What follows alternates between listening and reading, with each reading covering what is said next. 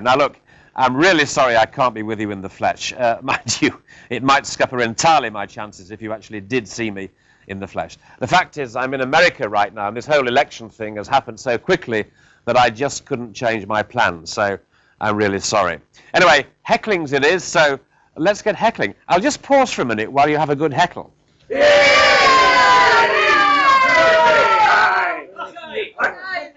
Enough. Okay. So you all feel better for that. Right.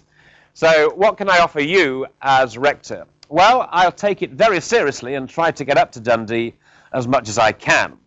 Secondly, I'll try my best to advance the cause of Dundee University by giving it a plug whenever and wherever I can. And believe you me, I get around a bit. Thirdly, I actually spend a lot of time at universities, and believe it or not, I do like students. Honest. Yeah, it's true. I like students. I think you're a great lot of people. I love them. Not all of them, but most of them. So, believe you me, I will do my best for you.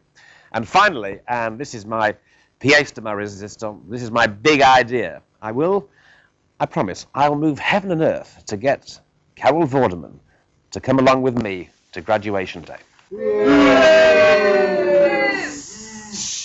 Well, finally. I just love to wear the gown, although I know it will cover up my lovely jackets. So come on, folks, vote for me, and I won't let you down. But good luck to the other guys as well. I've been on Fred's show several times and seen his act. He's a very funny guy, a great chap, and a terrific Scotsman. As for David Hasselhoff, well, I've got news for him. We're rivals in something else as well, because Carol and I have just signed a new Brawn and Babe TV series to be filmed in the north of England. It's going to be called Whiteley Bay Watch.